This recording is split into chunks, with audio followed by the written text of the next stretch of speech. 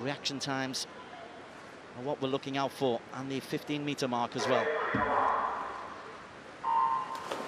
50-meter backstroke, a high dive from Emily Seaborn. And breaking first is Seaborn, although she hasn't got things all her own way, because Holly Barratt also made a good start, but Seaborn looks like she's recovered.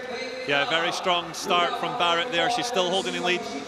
Seaborn with a slightly slower stroke rate, but obviously catching a bit more water coming through. It looks like Holly Barratt actually might be holding on. Holly Barratt is looking like she's going to touch first, and there is a bit of an upset. It is Barratt from Stephanie Au, and Seaborn has to look out for only third place. Stephanie Au, terrific swim from the Hong Kong woman in lane number 3, and a real upset here in Singapore. Emily Seaborn has to be content with third.